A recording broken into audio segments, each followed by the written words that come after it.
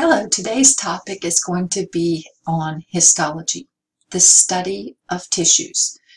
More particular, the microscopic study of how cells come together to form very specialized tissues. So histology is the microscopic study of tissues, and we need to see normal before we can actually understand histopathology, which would be the field of study where there is disease to tissues. We, at this point, have already learned about cells and how cells come together to form tissues. We have looked inside of cells and we understand a little bit about cell biology, cytology. And so now we know that also that there are more than 200 different types of human cells that come together to form tissues, and we're going to take a look at some of the major categories of these tissues. We also learned from the hierarchy of human anatomy and physiology that the tissues, two or more tissue types, will come together to form organs. So before we can get to organ systems, which I know people always feel a little bit of a relief getting to the organ system since that's something they're familiar with, it's important for you to understand what tissues compose these organs, because all disease is at a cellular, molecular, and cellular level, which ends up adversely affecting the tissues. So let's get going. The major tissue types are there are 4 of them. And in this chapter, we are going to take a look at these 4 different types and figure out what makes them, what kind of characteristics make them special. So, and what we associate with each of the particular tissue types. So there are epithelial, connective, nervous, and muscular tissue categories. They are the 4 major tissue categories. So again, organs like your stomach, your heart, your liver, your kidneys. Organs are defined as being composed of 2 or more of these specialized tissue types, many organs being composed of all 4. So we want to make sure that we understand why it's important that we understand these categories and what makes each of them unique. Again, the reason for this is not just academic. It's because there are some diseases that actually attack epithelial tissue, or autoimmune diseases that may be attacking connective tissues, or diseases that are associated just with the nervous system. So again, unless you know the specialized functions from each of these tissues, you wouldn't really know what the patient might be experiencing or what they have lost. So that's your motivation for trying to get the foundation of histology in this particular section. So we do know that what tissues are made of. We do understand that they are composed of cells. When we hear about the fluids that we find in tissues, we often refer to them as extracellular fluid, ECF, extracellular fluid. Sometimes it's also referred to as interstitial fluid or tissue matrices. These are the fluids that are bathing our cells, and sometimes playing a very important role of how healthy the cells are interacting together when they form these tissues. So this matrix extracellular material is sometimes referred to in these different ways. But again, it's important to understand that each tissue type has usually very specialized types of extracellular fluid.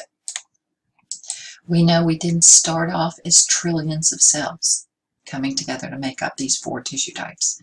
We started off as one cell, that cell being called a zygote, Z-Y-G-O-T-E, a zygote.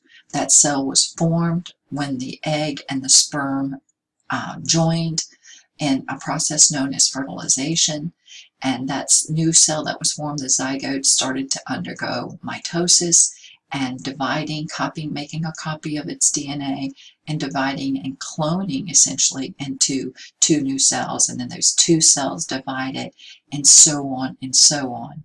Very early on in embryonic development, and you all know that an embryo is 2 weeks after the zygote is formed until about 8 weeks in development, there are going to be these very distinct germ layers that form.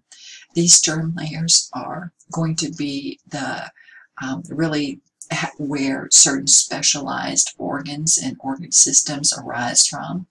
These 3 primary germ layers are called the ecto, which is outer, endo, the prefixes tell you where they're found, inner, and meso, which is the middle. And you can see that from the ectodermal layer, we're going to have the epidermis, which is skin and nervous system tissues forming. From the endodermal layer, you're going to have the digestive, respiratory tracts and the membranes associated with that. And from the inner, the middle, you're going to end up having muscle, bone, and blood developing. So we had already previously discussed stem cells and how stem cells are early immature cells that have the potential to become what the body is needing. So as these stem cells are taking on very specialized roles, there's only a particular path that they can take after that particular point. And these are referred to as the 3 primary germ layers. When we're thinking about histology and looking at the microscopic study of tissues, we do need a microscope to be able to see human cells. And for those cells to be seen, it's going to be very important that we understand how to prepare slides for those.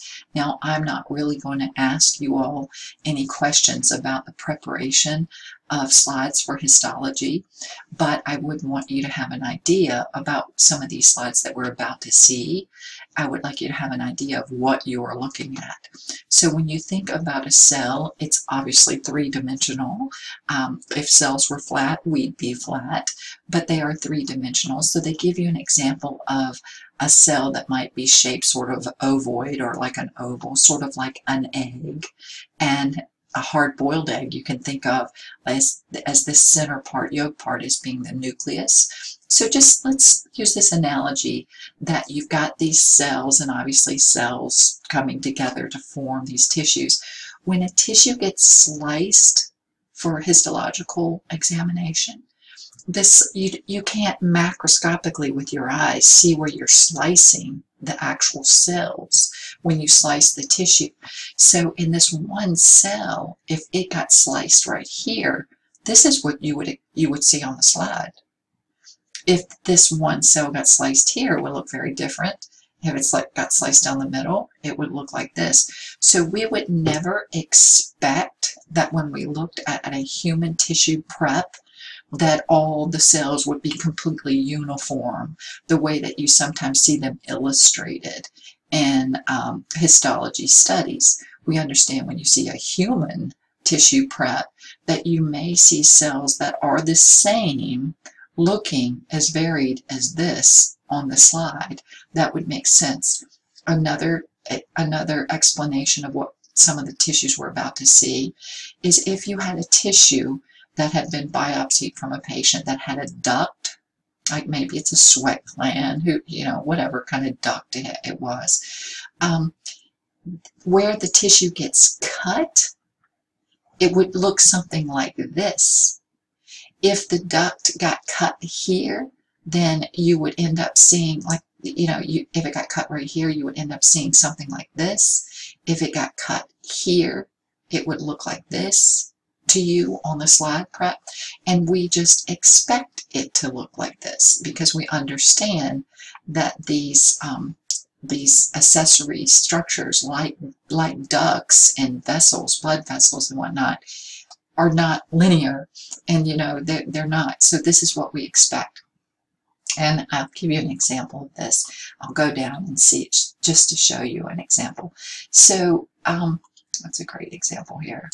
So if we were looking at this duct got sliced in a longitudinal way, but this duct got sliced transversely.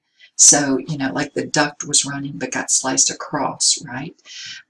And so we expect the cells that are lining these ducts to not look exactly the same, because some of them you can make out the nucleus because they got cut straight in the middle, but some of them you can't, and you didn't expect to be able to see the nucleus in all of the cells that are lining these ducts. You didn't even expect to. It wouldn't have even made sense.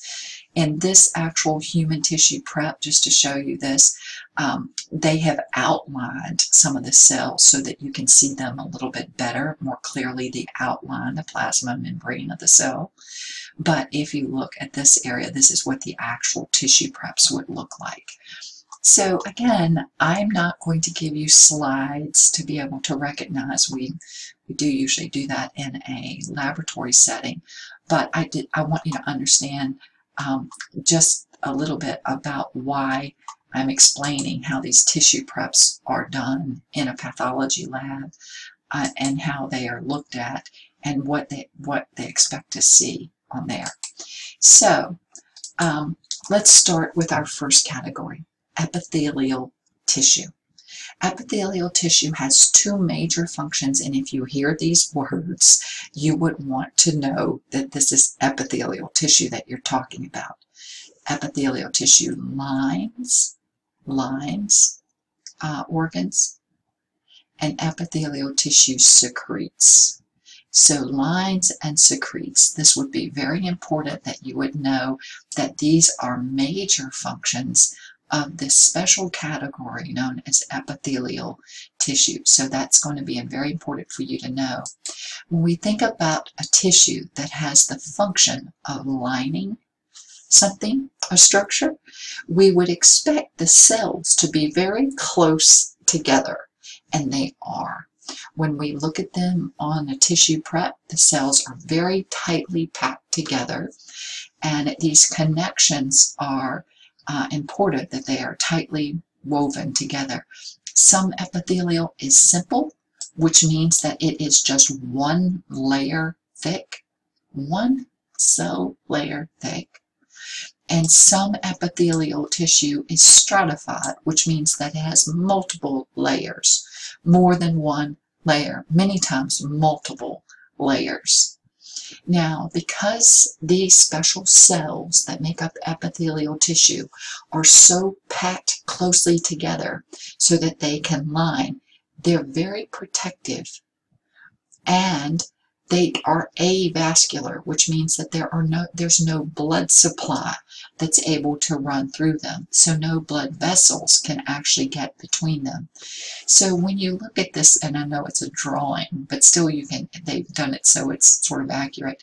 When you look at the base layer of the cells in stratified epithelial, these cells look a particular way. But as these cells are dividing and pushing away from what would be their nutrient source, the blood vessels and their nutrient source here at the base, the cells take on a slightly different appearance, slightly different anatomy, because they're moving further and further away from the nutrient source, which would be blood capillaries, bringing nutrients, taking away waste.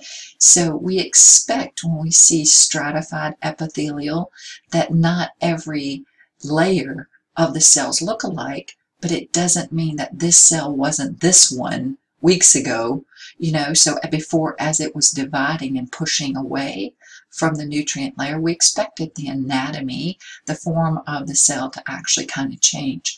And when anatomy changes, we understand that physiology, the function of it, probably changes somewhat too. So you might be thinking to yourself, where in the body would you want a single layer? Even though they're tightly together, connected together, how could this be very protective if it's a simple epithelial? You can see where if it's stratified, it would be pretty protective because it could be many, many, many layers. That seems like that could be very protective. But how can this? And simple isn't really protective. What it is that it allows for rapid absorption between two areas.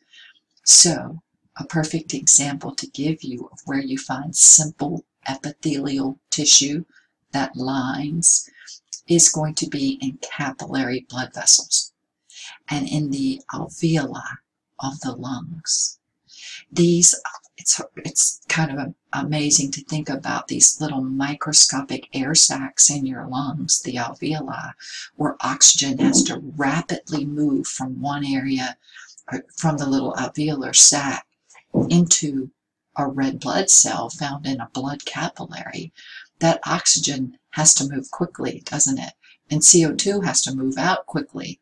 To be able to move across these two areas, you need simple epithelial, and simple epithelial does line the alveoli, and simple epithelial does line our blood capillaries.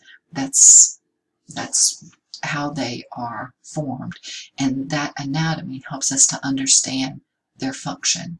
So there are different types of epithelial cells. Some are cubed shaped, some are column, like a long column shaped.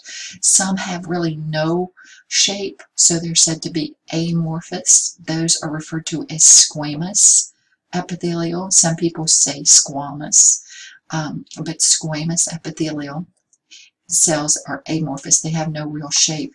It's kind of determined on where the environment that you find them in. So these are just the different shapes that we see of epithelial, and we do know they're tightly packed together. They are avascular, and you can find them as simple or in some areas stratified, like your skin is stratified.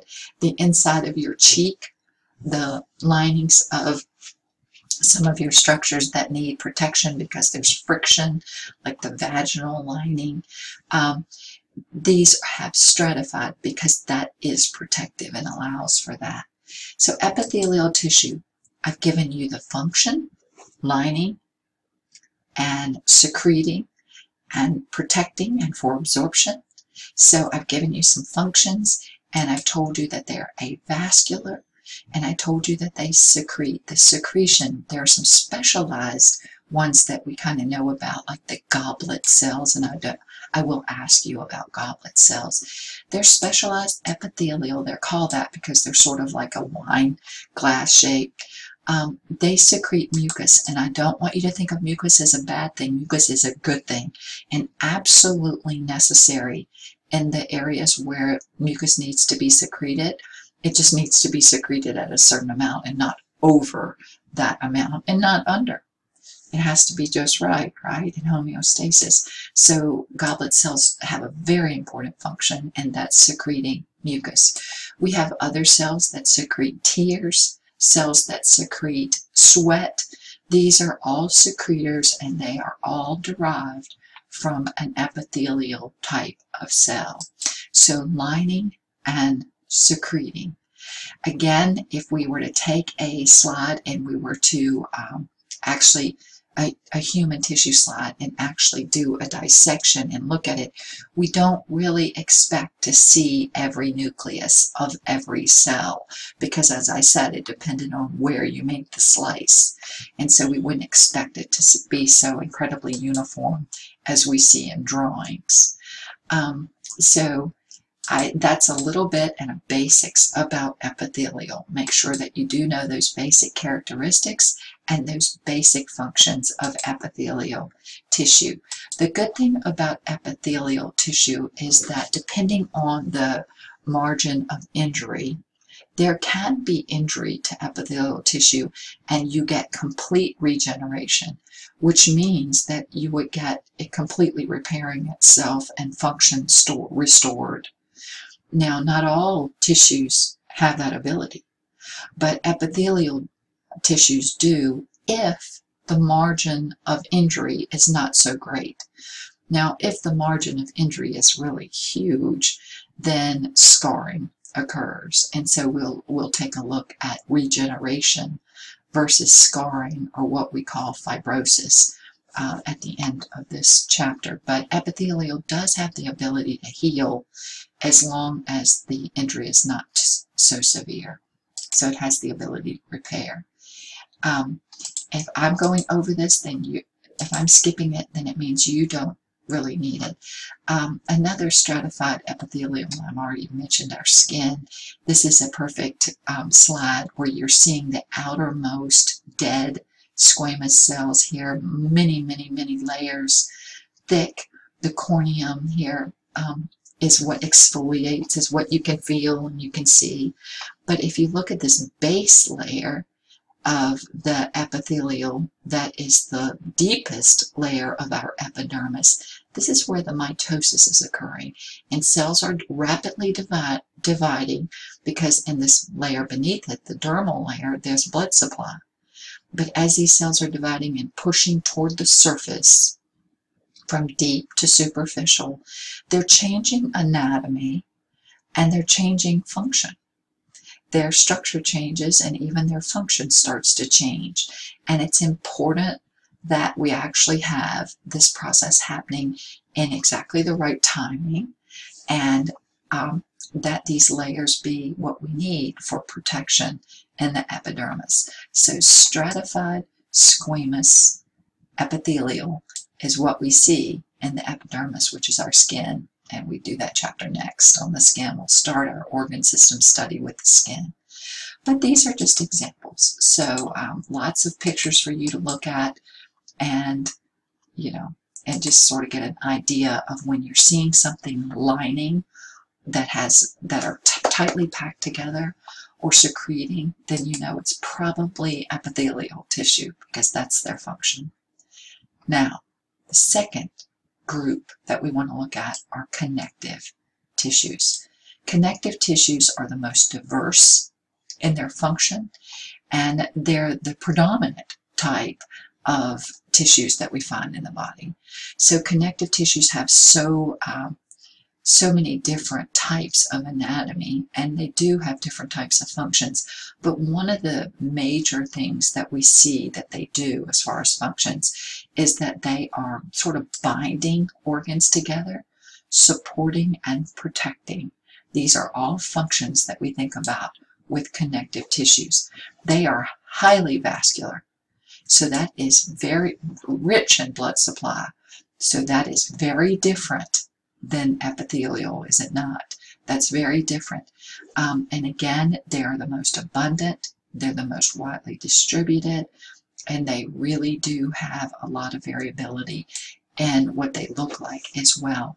There are some diseases that we associate as attacking connective tissues. So you can imagine how, devastating that can actually be if this is the most abundant and widely distributed type of tissue in the body. Let's look at a couple of different types well, this is showing functions, so we're looking at functions here, but looking at a couple of different types of cells that we associate. And these cells, if we think about these cells and what their functions are, we could go right back to the functions of these. But we'll take a look at like macrophages, which are big. Macro means big, phage means to eat. These are big eaters of our system, and they're composed of white cells called monocytes. Leuco means white. That's what it means. That's the prefix that means white. Leukocyte is a white cell. There are many different types of white blood cells. There are monocytes, there are neutrophils, there are lymphocytes. These are all different types of white blood cells that have different unique functions that we associate. The monocytes act as our big eaters, our dump trucks. Neutrophils fight against bacteria. Lymphocytes fight, we mostly think about lymphocytes as fighting against viruses. So I would actually want to change that maybe to reacting against viruses, and I think that would be a really good thing to change, because I think it's a typo in your book. But also even cancer cells, so lymphocytes, we have a lot of leukocytes. So these are connective tissues. It's hard to, cells that make up connective tissues. It's hard to think about blood as being a tissue since it's liquid, but it is. It is a liquid tissue that is a connective tissue. Also, we have in blood cells that are called plasma cells, which again are special type of white blood cells that produce antibodies that protect us. These antibodies are proteins that are produced by these cells that will circulate through our bodies and protect us. When you hear about vaccines like the one we're we're recently hearing about with, there's so many vaccines that we've had for decades, and we've been studying even coronavirus vaccines for more than 20 years. So this is nothing new. Immunizations are nothing new to us in science. But when you get an immunization, what that means is that you will build this is what's hoped for, you will build an antibody response, a protein response. And as these proteins circulate throughout your body, they're just looking for a particular pathogen, something that can cause disease specifically that they've been designed for, and they will annihilate it. They will take care of it before it can do you any harm. So antibodies are protective proteins that are produced by specialized white blood cells that respond to specific pathogens that we get introduced to. There are also types of mast cells that produce, these again are in this category in blood, that actually produce in tissues, that actually produce anticoagulants. These are called, like heparin, that actually prevent you from having unwanted blood clotting. Blood clotting is wonderful and we need it, but we need it only up to a point. We don't want to have too much blood clotting, because then you have a thrombosis that could become an embolism, and so that wouldn't be good. But anyway, so mast cells. And then adipocytes. Adipocytes get a bad name, and the reason they get a bad name is that they are fat cells. So, but we have to have a certain number of adipocytes to be healthy. There is a certain percentage of adipocytes that we need to make up our fat stores so that we are healthy. And if you go back to the chemistry chapter, you would have learned about how important lipids are, fats are, and that all the functions that they have. So we absolutely need to have a certain amount of those. So these are some of the cells. Now fibroblast, a blast, if you just look at the term blast, it makes you, when you see this term, I want you to think about an early cell. So fibroblasts are early fibrous cells that end up becoming fibrocytes. Cyte means cell, C-Y-T-E. These absolutely produce what is known as fibers or ground substance that help connect organ systems. I can give you a couple of examples of some of the fibers, and here they are. We think about like collagen, elastin. These are very tough fibers that are necessary in certain tissue types that help to bind organs together and help to keep the integrity of these tissues where they need to be. I can actually also give you here a couple of examples of tissues and that you've all heard of. You've heard of ligaments and you've heard of tendons, haven't you? Ligaments are going to be these tough fibrous tissues that hold bone to bone. So in a joint, a ligament is going to be attached to one bone and then attached to the near bone, the neighboring bone, to stabilize joints. So ligaments attach bone to bone. Tendons attach muscle to bone. So a tendon is a connective tissue that attaches muscle to bone. So those are types of, and then other examples, elastin, collagen, those types of things. What else do I want to tell you? I want to tell you that as far as like the diversity, we said this is the most predominant and it's the most diverse. So I just talked about tendons and the difference in tendons versus ligaments. Make sure you know that. We also know bones and cartilage are connective tissues. We know that these bones give us a ton of protection, don't they? And they give us support as well. We know that our immune protection, immunity simply means protection, doesn't it? So our immune system is composed of these white cells that have so many different types of white cells that we will learn when we get to hematology, all of the different names and their specific functions. But we have a lot of different types that have many different functions. The bones help us with movement. Fat is a storage form of energy, but it also insulates. So it actually helps us with thermoregulation, regulating our temperature.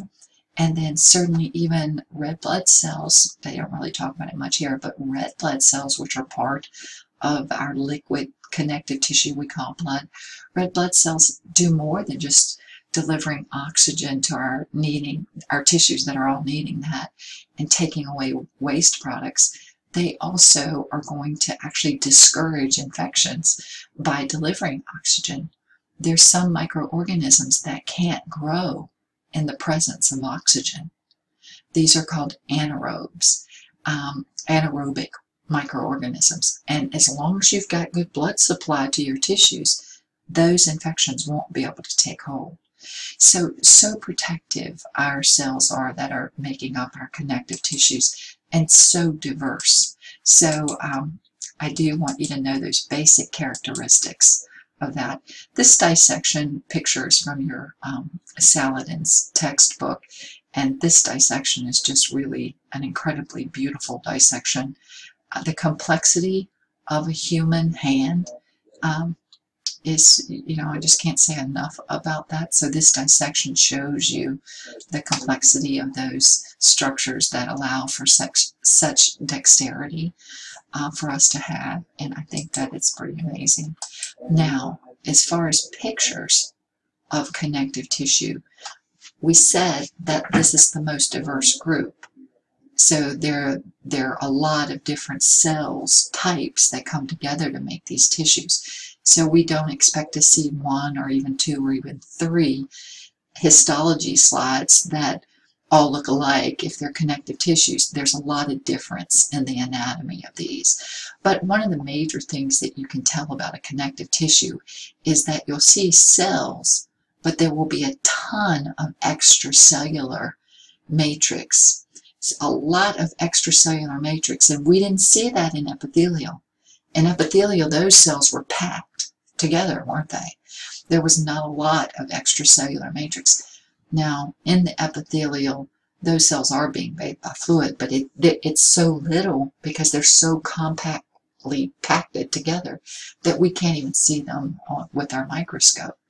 But in connective tissues, you tend to see a lot of extracellular matrix.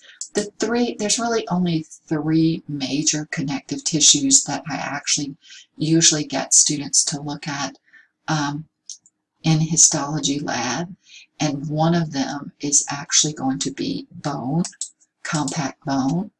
When you look at this unit is called an osteon, but when you look at compact bone, there's just nothing else that really looks like compact bone except for this on a histology slide. So again, though, the extracellular matrix is a calcium complex matrix that makes bone hard, appear to us as being hard. Please keep in mind, these bone cells are living, dynamic cells. And even though the extracellular matrix is hardened and gives bones macroscopically that appearance that they have, bone is a living, dynamic tissue. If you lose blood supply to bone, bone can die. And then that can be a problem. Another type of tissue that we said is a liquid tissue is blood. So when we look at a blood film, and this blood has been stained using a stain so that the nuclei and certain properties of the cells stand out to us. When we look at a stain of blood, it looks like there's a lot of extracellular space, but that space is actually extracellular fluid that we call plasma. So plasma is the liquid part of the liquid connective tissue that we call blood, and blood is composed of different types of cells. The predominant cell are red blood cells that are anucleate, which means they do not have a nucleus, without a nucleus, anucleate. And then there are white blood cells that are nucleated, that have nucleuses. And there are many different kinds of white blood cells. When we get to hematology, we will look at these hematology stains of blood, and we will take a deeper dive into that. But this is a type of connective tissue. So far we've looked at bone, we've looked at blood, and I'm going to go back and we're going to look at adipose.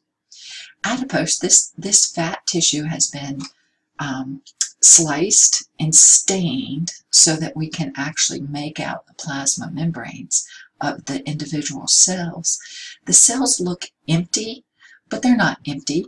They're filled with fat. They're filled with lipid, and that's exactly what their function is. They're supposed to be filled with fat.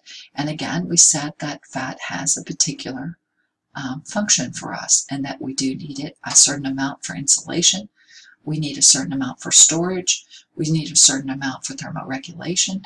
So fat actually, fat tissue, adipose tissue, is composed of adipocytes, and these are all part of connective tissues. Fat stabilizes some of our organs, so it's important for that. And this is what they look like. Big empty cells that aren't empty, though, that actually are filled with lipids. Cartilage. There's different types of cartilage, but cartilage belongs to connective tissue. So there are different types of it, and I'm not going to ask about that, but I would want you to know that cartilage is made of cells called chondrocytes.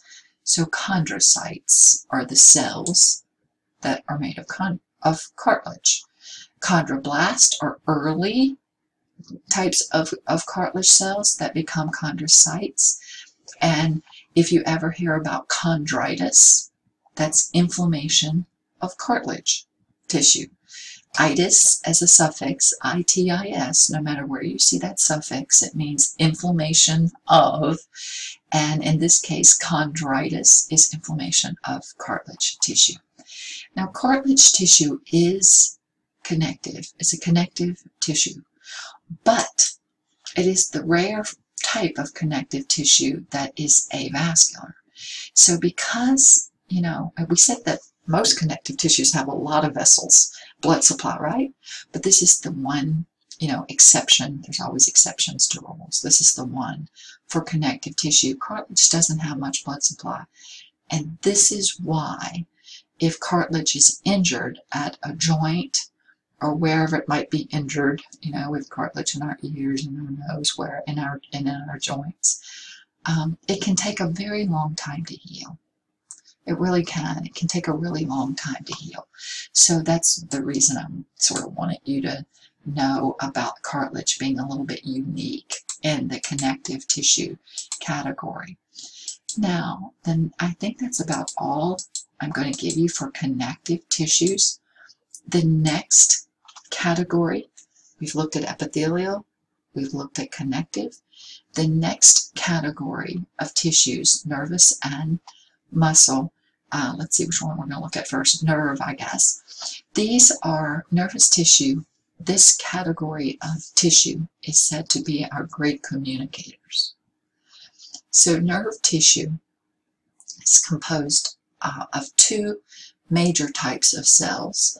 The first cell that we're going to talk about are the neurons. Neurons are going to be these cells, these giant looking cells. Doesn't take much magnification to see them. On the lowest power magnification, we can see these human neurons. They're huge giant cells that almost look like an octopus, don't they? They've got these extensions coming off of the cytoplasm like arms. A neuron has these extensions that serve a very important function in receiving stimuli from that area, receiving stimuli, being able to be excited, receiving that stimuli, and sending a signal along to the next cells. Neurons are the great communicators, and we'll get more in depth with neurons when we get to the nervous system. But I do want you to know that these neurons, major cell type of nerve tissue, are the great communicators. They're receiving and detecting signals and then sending messages along to other cells in the nervous system, other cells that are sometimes epithelial, other cells that are sometimes muscle. They can communicate with any kind of cell. The great communicators. Now, neurons get all the glory in the nervous system. But I'm going to want you to know about another type of cell, and you can see some here. These cells here, tiny little ones all, in the background.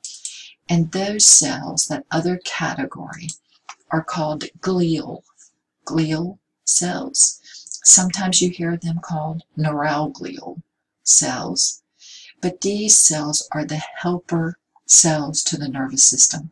They protect, they assist, they way outnumber neurons, and without them, the neurons do not function well. When we get to the nervous system and we take a look at some specialized neuroglial cells and what their specialized functions are, we're going to see about diseases of those particular glial cells and what is lost when someone has a particular type of glial cell that's not working. But for right now, we want to just realize normal anatomy and physiology. So in the nervous system, two major types of cells, the neurons that are the great communicators and great receivers of stimuli, can detect, can sense, can respond quickly, and when I say respond quickly, I mean communicate with the next cells quickly. But the glial cells, neuroglial cells, neurons can't do anything unless those glial cells are working. And those are the helper cells to the neurons. So let's make sure we know those. Now, muscle is our fourth category of tissues that I need you to know the basics of and what makes them sort of unique. Muscles can respond to stimuli the same way that nervous cells can, and they're going to be responding often because of the neurons telling them to, but also sometimes due to chemical signaling molecules like hormones. But what muscle can do, and it anatomically looks different than any of the other tissue types we saw, is that these cells can contract. They can contract. And that means the entire fiber can shorten. And then they can go back to their original. A lot of people think about stretching too, but mostly it's getting back to its original as well. So, but they can contract.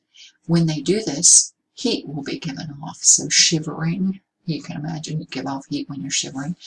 But this is going to be very important. And when we think about muscles, we certainly know there's an exertion of physical force. We know that movements happen only because of muscles that are attached to bones, two different bones by way of tendons, right?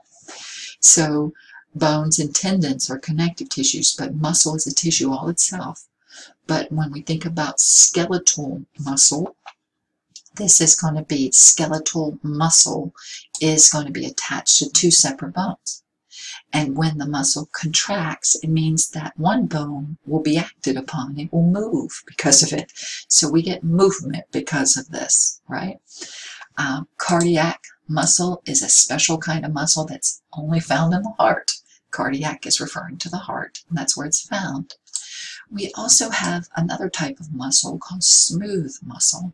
Smooth muscle is surrounding our surrounding organs and controls organ volume.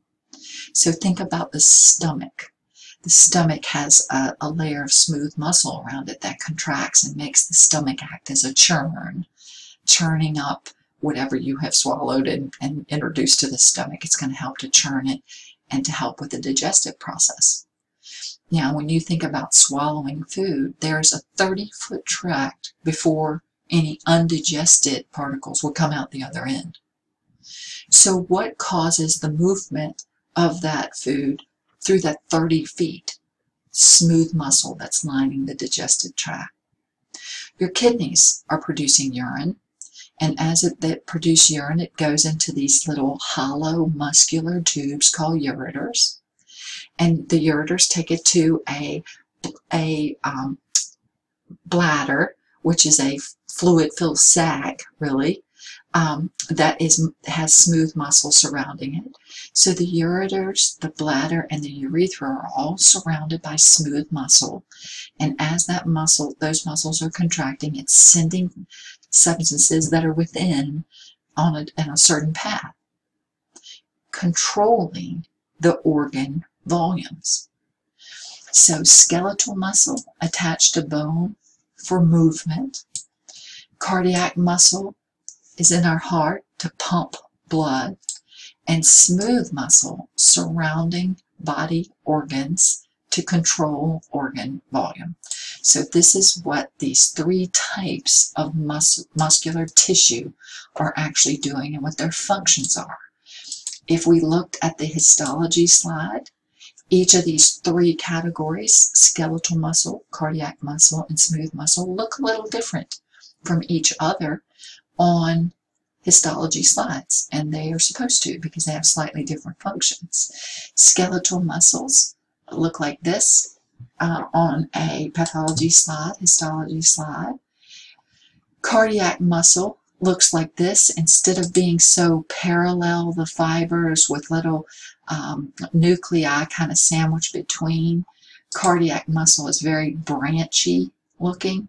It's got lots of branches. It's got these discs that allow for rapid signaling so that the muscle contracts, kind of all at the same time.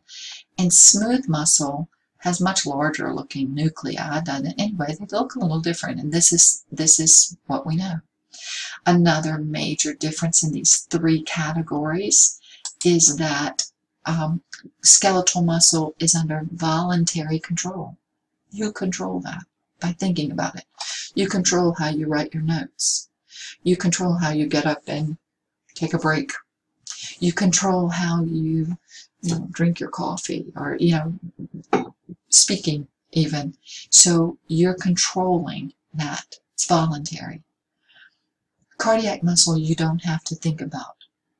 It's autonomic. It has a built-in pacemaker, and I do think it would be important that you actually know that the heart muscle has its own built-in pacemaker. It's called the sinoatrial node. I'll spell that. sinoatrial, sinoatrial node. It's called that because it provides a sinus rhythm, and it's located in the upper chamber of the heart called the atrium. So sinoatrial node is a little group of cells that start functioning around the late part of embryonic development, around 8 weeks. That pacemaker group of cells is sending an electrical current through the heart. And as it sends an electrical current through the heart, that signal can be sent rapidly because of these, they're called intercalated discs. You don't need to know that. But it's sent really rapidly through the heart so that you get this rhythm that is occurring because of this pacemaker. You don't have to think about it. It would be terrible if we had to think about each heartbeat, wouldn't it? We would have no time to do anything else.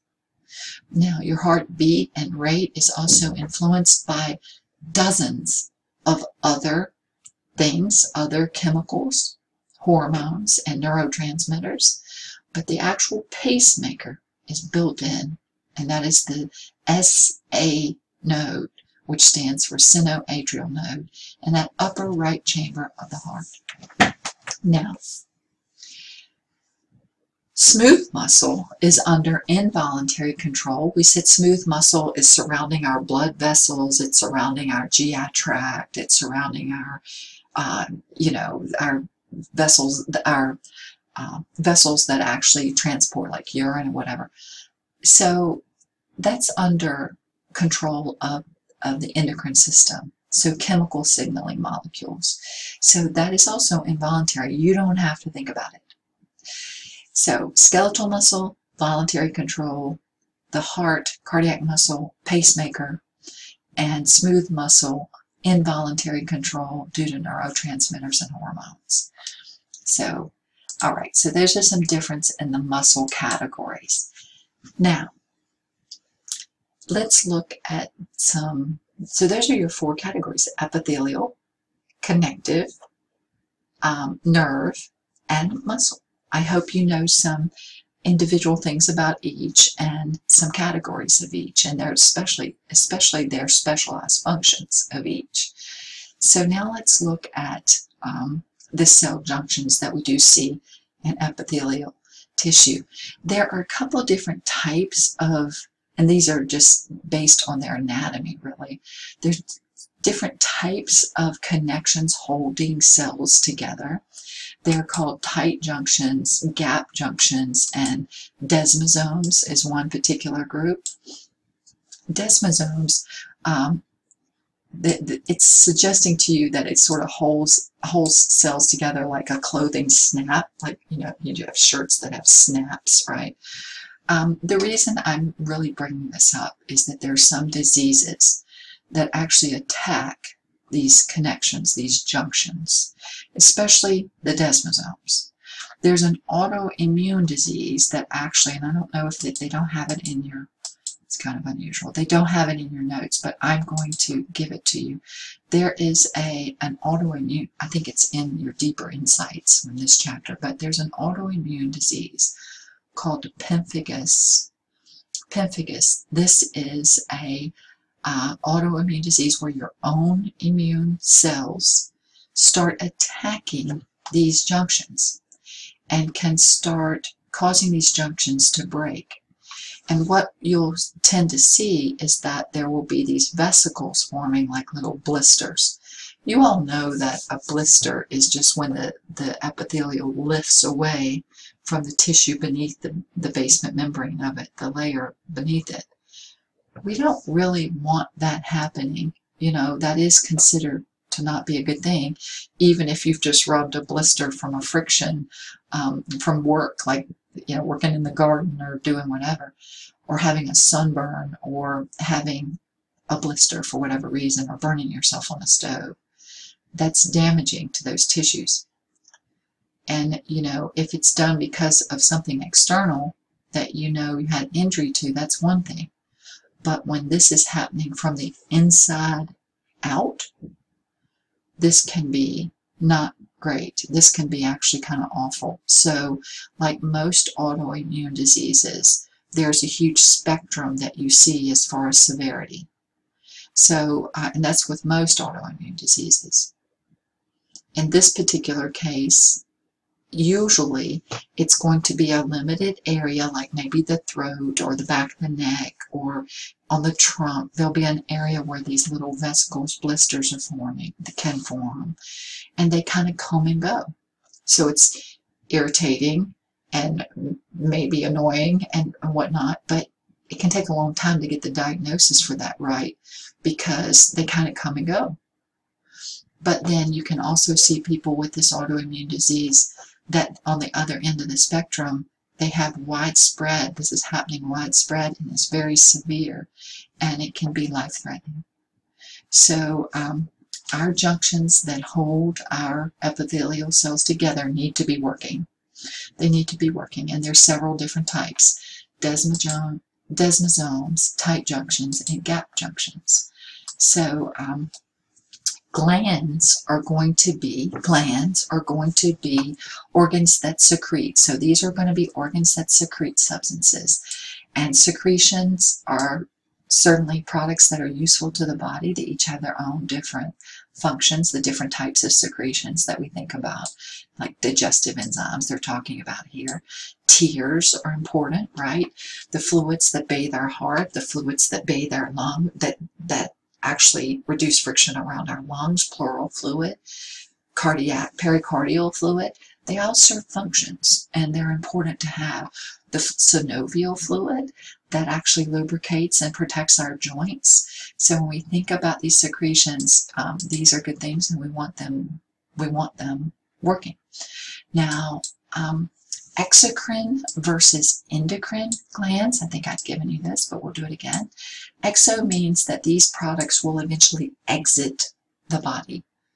So they're going to be sent into ducts. So a perfect example, some examples that should make sense, are sweat, mammary, milk, right? Milk and tears. Those are perfect examples. The endocrine glands are going to secrete their products that stay within the system. And the major ones we think about are hormones. A hormone is a molecule that signals a reaction in another cell. So these are signaling molecules. So when they are released from one cell, they're going to have an effect on another cell, and we need them. Hormones rule and rock our world. And when I say that, I'm not talking about just sex, though that's a major thing we think about, but that's not what I'm talking about. I'm talking about everything. I'm talking about keeping us in homeostasis. We had, when I gave you an example of negative feedback, we said it's the nervous system that detects where set points are and if things are getting too high and too low. But that great communicator, the nervous system cells, detect and then send a signal to effector cells, which are often endocrine glands, that release their hormones to effect the change that's going to happen because of the stimulus. We said that it's usually a negative feedback, meaning that the original stimulus detected will be reversed. If it was too high, things will be brought back down and lower. If it's too low, it will be reversed and brought back up. So often through endocrine secretion of hormones. Now, what else did I want to tell you about this? Some glands can act as both endocrine and exocrine, and there are different types of secretions. I do think it's a good idea for you to know that serous glands produce very thin, watery secretions, things that you think of like sweat, milk, tears, and digestive juices. Mucous glands obviously secrete mucus, right? We said they're goblet cells in particular are the name of the cells that do that. Again, there are going to be mixed glands that can do both. For example, the pancreas. The pancreas is an endocrine gland. When it produces insulin and glucagon, they are released into the bloodstream. But when it secretes through their duct, there's a duct that runs through the pancreas that joins to the small intestines. That's the pancreatic secretions are digestive in their properties, and they will be used for digestion, for chemical breaking down of mostly proteins, but also some carbohydrates. So, and a perfect example is the pancreas as being a mixed kind of gland.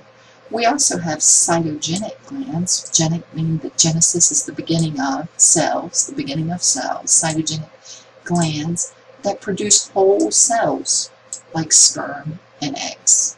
And again, sperm have to leave the male body.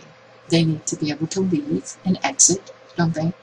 And sperm, if they meet an egg, this is going to allow for fertilization. And again, there has to be an exit route for that.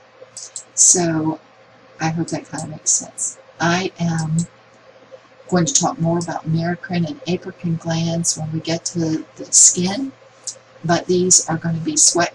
When we think about the apocrine glands, we often think about sweat glands that happen at puberty, and then also merocrine, mammary glands for milk. These merocrine glands secrete through exocytosis, so like tears, pancreas, all of these. I don't ask you anything about this at this time.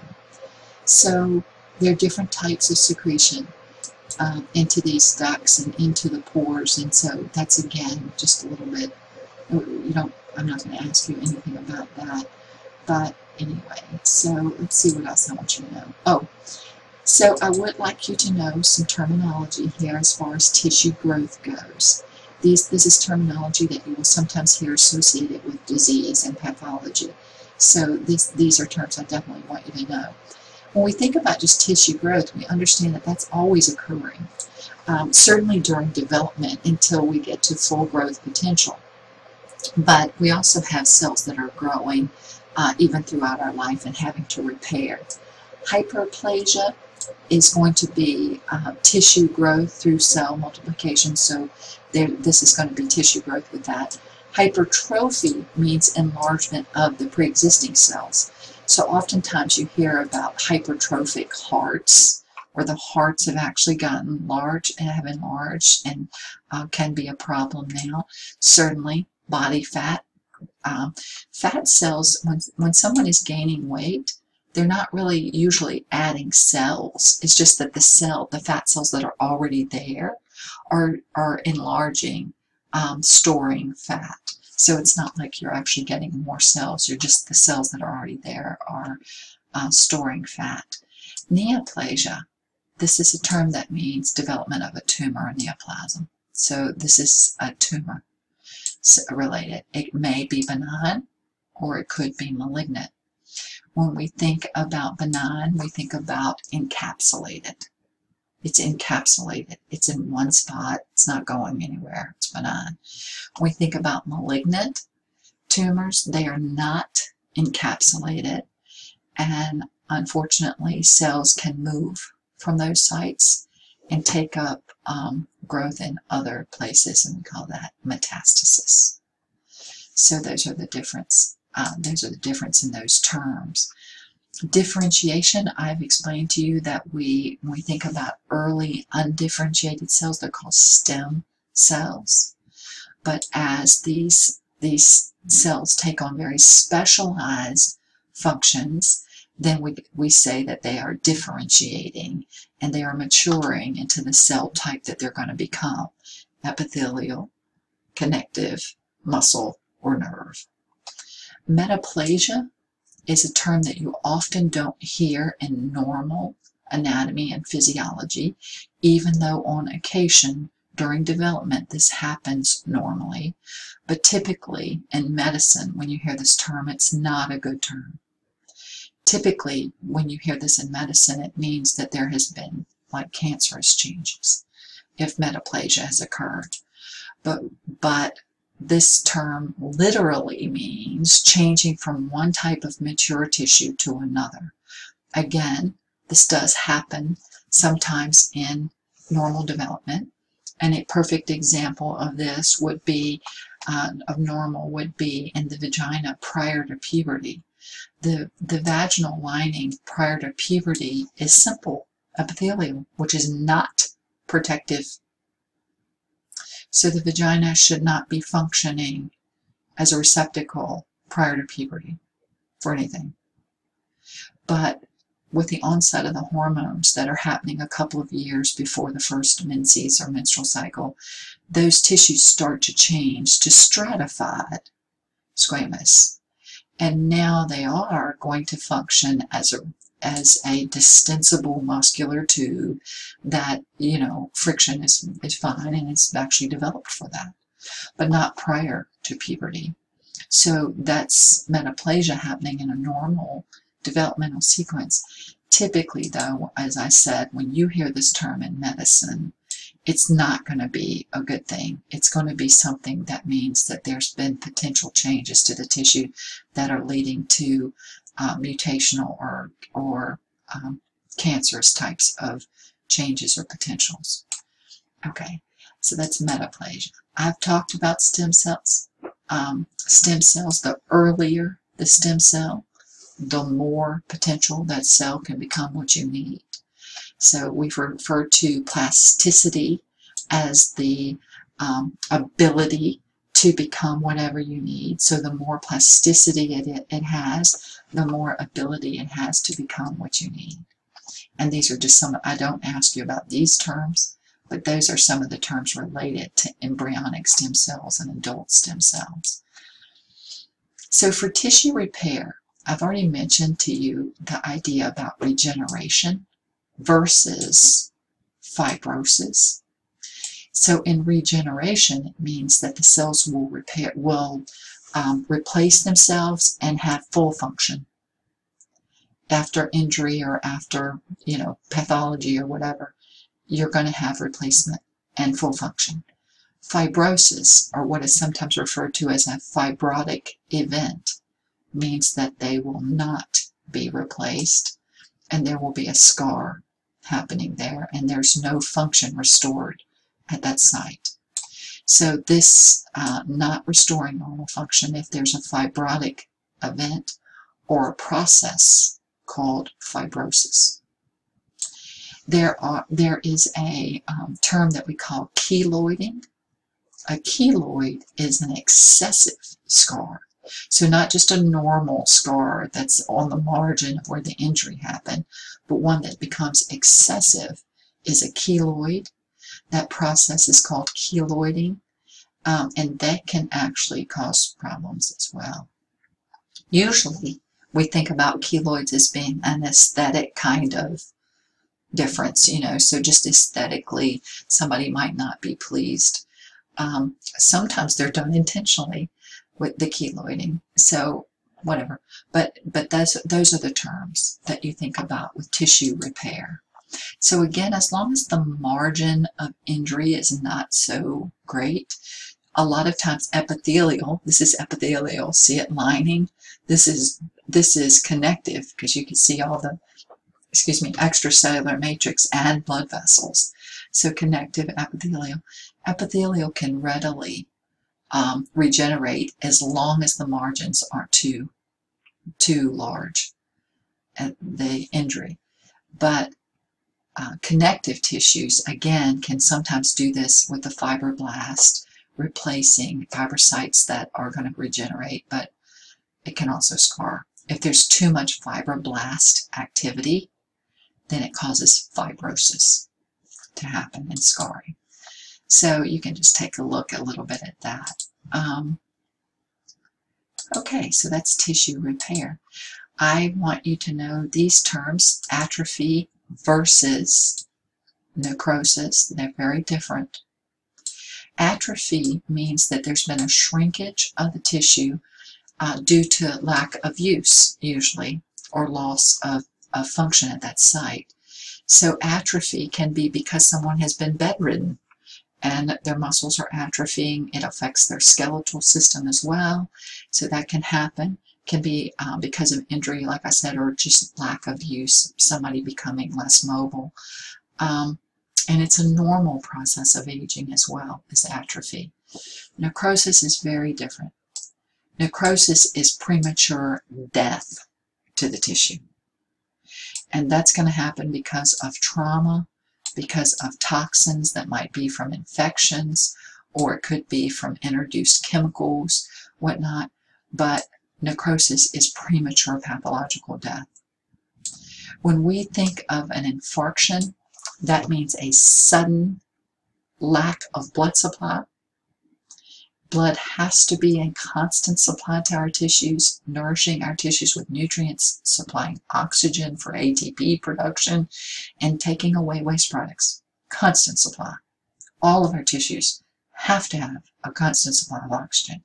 Some more tissues are more sensitive to a lack of oxygen than others. So if a sudden decrease in blood supply happens, it's called an infarction.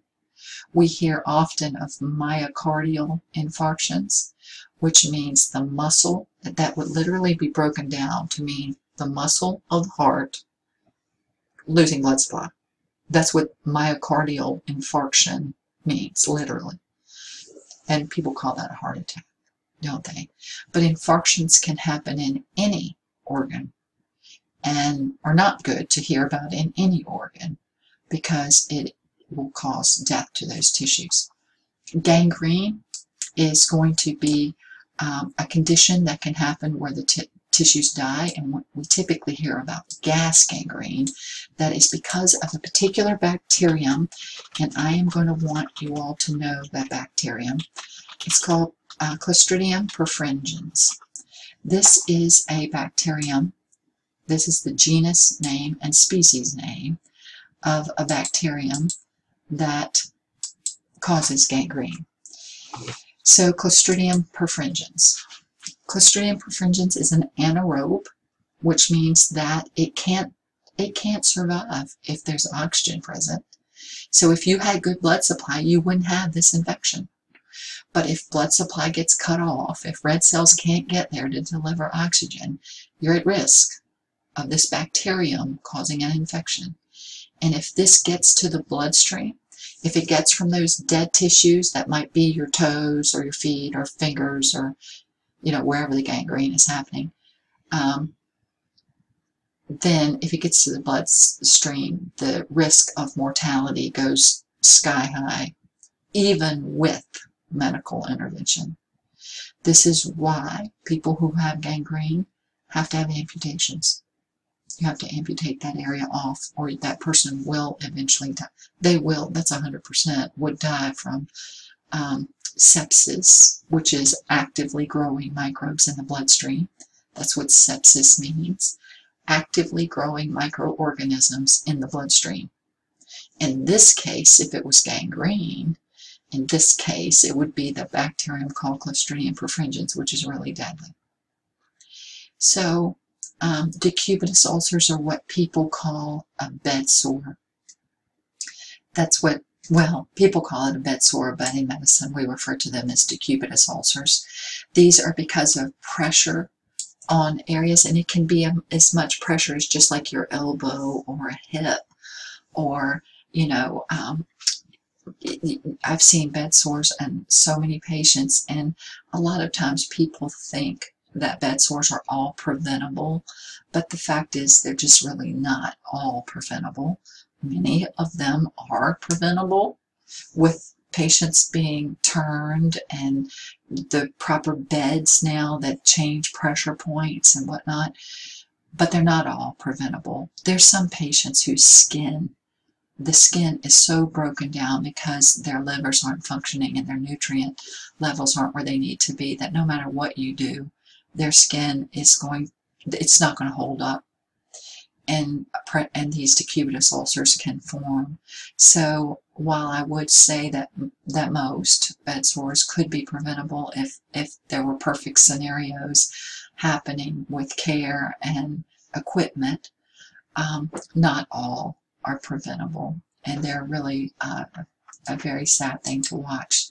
Decubitus ulcers are really hard for patients. Well, I say it's hard to watch, but it would be hard to have one too for these patients. So, okay. Apoptosis is programmed cell death. So we think about cells. Cells have lifespans. Cells have a certain number of cycles they should go through, and then they should die because they need to get out of the way. So even within one organism, one individual, we have programmed cell death happening all the time, and this is referred to as apoptosis. So, and that is a normal kind of process that happens. What else do I want you to know? This is actually, this last little part is talking about tissue engineering and how skin grafts are available now, and how people are replacing certain skin types of tissues with these engineered tissues that we're getting to grow in a lab, which is kind of wonderful, because before then you were completely dependent on donors and cadavers and other things that people would have rejections to. So there's less likely chance of actually rejections with some of these. There's a stem cell controversy. A lot of people misunderstand what stem cell research is doing, but it's usually through a real lack of understanding of the science and understanding what's going on. And stem cell, I'm going to make a note to myself that this might be something we're going to continue our conversation over. And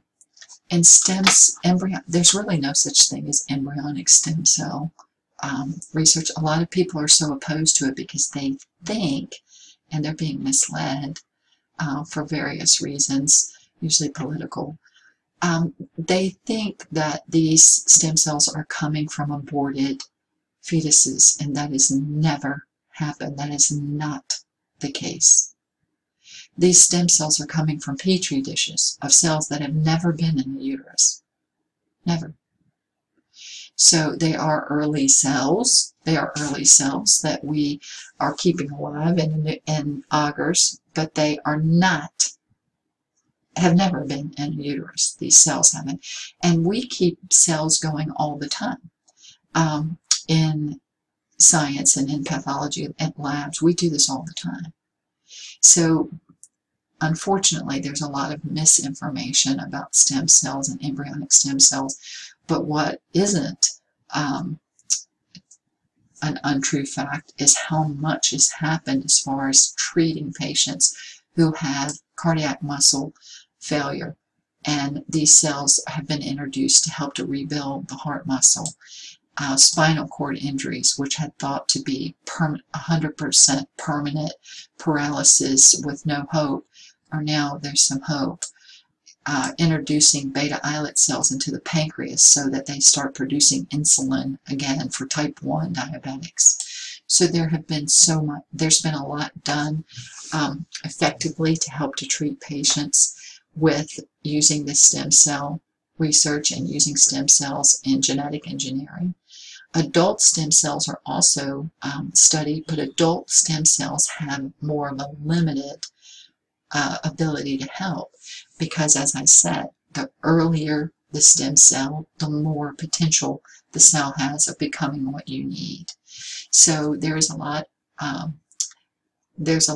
of hope with stem cells and stem cell research and helping to cure and helping to support people with diseases that we had thought were going to be 100% fatal or not being able to regain function at the sites. So this is our foundation of histology, our study of tissues, our 4 basic types that we had. I hope you enjoyed it because we are now ready in the next section to start with our organ systems. The first organ system that we will study and look at will be the skin, the integumentary system, and I'm looking forward to it. So best wishes to you all, and thank you for your attention to this topic.